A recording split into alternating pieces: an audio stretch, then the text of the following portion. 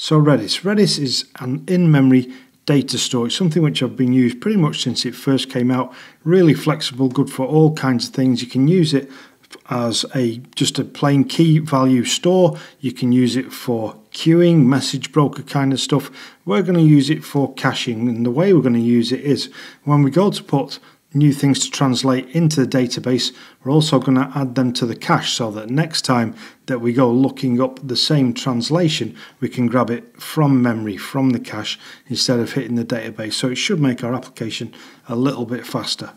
The way we're going to add it is by adding it to our Docker Compose like all the other services, and again following the same rule. We're not going to call this Redis, we're not naming this after the technology, we're naming it after the function which it performs, and so we're going to say cache. Good news about Redis is for what we need, the setup, the configuration here is really straightforward. We're going to say image, the image is of course Redis, and we'll just go with latest, and I think latest will be fine because the functionality that we're going to use it for here, that will never change, and so I can't see this breaking at any point in the future, so I'm pretty sure that latest will be fine. The next thing I'm going to do is run Docker Compose, and so as you will probably have seen there, it went and actually grabbed Redis from the registry because we didn't have an image for that yet. What I want to show you now is the port for Redis, because we're going to use this as an environment variable. So if we do docker ps, ps stands for processes, by the way, so you're looking at which Docker processes are running. If we hit that, I'll just make this a little bit smaller. Okay, so you should be able to see Redis here. Hopefully you can pick that out, Redis latest, and then when we see ports 6379, so that is the port which Redis will use by default. And so instead of setting our own port, we're just going to use the default port there. So we'll go and add that as an environment variable because we're going to need this in our application. So we'll move up to here. Redis host will be cache. So Redis host, and then we're just again using the name of the service as the actual host address. And then Redis port. And for this we'll use an environment variable like the others, so let's go and find our .env file. And then once we've added this, of course, we'll need to go and run Docker Compose up again because we've made changes to our Docker Compose file. So let's go and run that command now. And then the next thing I'm going to do is I'm going to go and make some changes to my source code because we want to add some caching in here.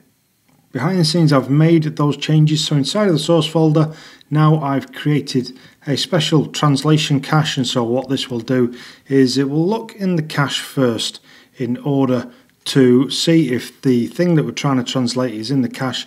If it is, it'll return it from the cache. If not, it will then carry on and query the database. And so the first time that we run this, the first time that we look up a certain phrase, I'm just going to echo out this adding phrase to cache, and this is really just to prove to ourselves that our cache is being used and is being hit in the right circumstances. So really just a little development debugging thing there really.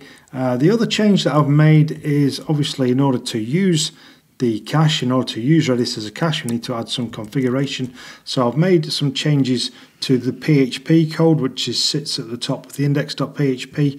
The branch for this one, by the way, is called add Redis, and so if you want to have the same code as what you're seeing here, then that is a branch that you need to go and get. Okay, and so as you can see, we create the client. So this is the Redis client, and then we pass that into a special adapter. So these are like Symfony classes, Symfony components, part of the cache component suite, and we have a Redis adapter. We pass our Redis client into that as the lone constructor argument, and then we have this cache adapter, and then we can use that in order to retrieve items from the cache, store items in the cache. It's all going to be pretty cool. The most important parts that you see here are the environment variables. So these are what we've just set up in our Docker Compose file. We set up a Redis host and a Redis port.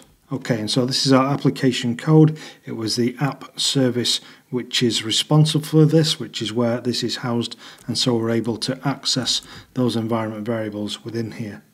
The final thing we need to do is make sure that this is working the way that we expect it. So let's go and translate a phrase. So the first time that I run this, I know that this is not in the cache, so I'm expecting to see that echoed message at the top here. Let's run this. Okay, so it's now adding hello to cache because it's the first time I've run it. That is now inside the cache, and so the next time that we run this, it won't actually hit that part of the code. It will just go and get the item from the cache, I hope. So let's run this again. Hello. Okay, perfect. We don't see the message. That means that it's been and got the item from the cache, which means that all the code which we have just written works.